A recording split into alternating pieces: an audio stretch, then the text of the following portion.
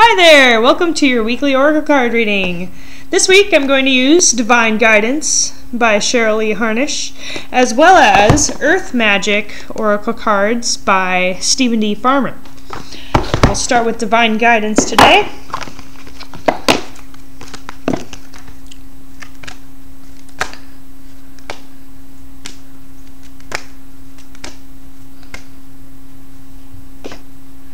So the first card, is the Loved Ones card.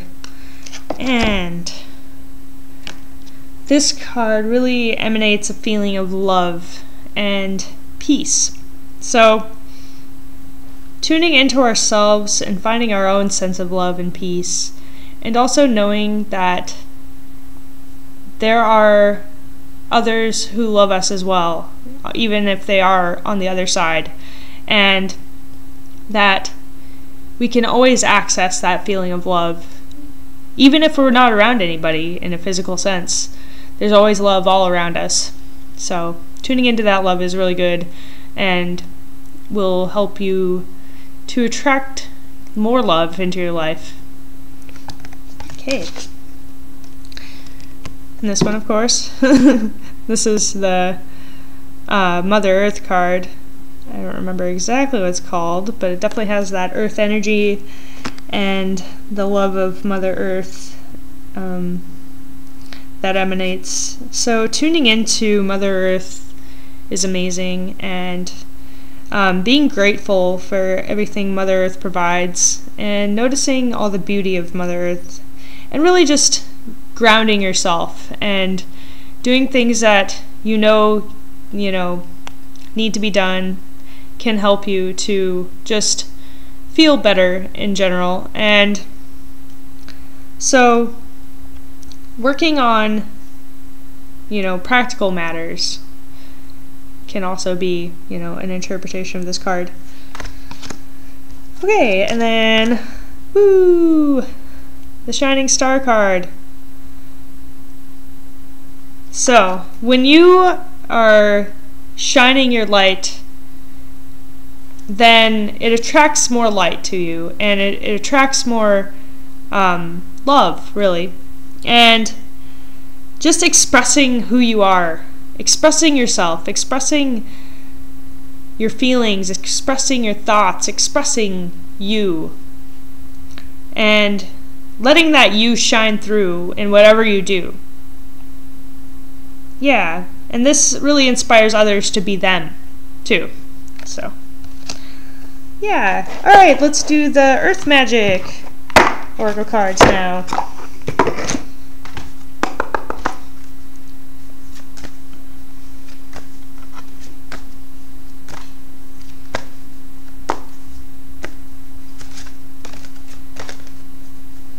Okay, so Winter Solstice Reflection.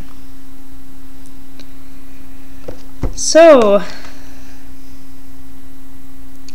this is about inner reflection and paying attention to the stillness within, and really tuning into yourself, and meditating and having a bit of a more downtime, and also reflecting on different lessons you may have learned, and really where you are today as opposed to where you were yesterday. And noticing just how far you've actually come, and whether it's, just emotionally or mentally or even physically, just how far you may have come. There's always at least one area of life where you may have improved. And sometimes when we're reflecting, it helps us to heal certain old wounds, especially when there are things that happen in real life, or in the present time, that can trigger those old memories. So healing and releasing those old memories is kind of a part of that too. Okay, rain, purification. So the rain really brings cleansing and healing and purification. And it also crying can do the same thing, you know?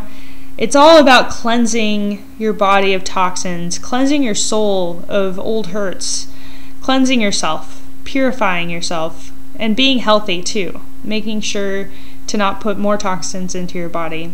And yeah, just doing cleansing rituals, maybe like, with sage, or taking a bath, or even just taking a shower, or if you can, go out in the rain, and that'll help cleanse your soul, cleanse yourself. And yeah, it's just a very soul cleansing type of card here.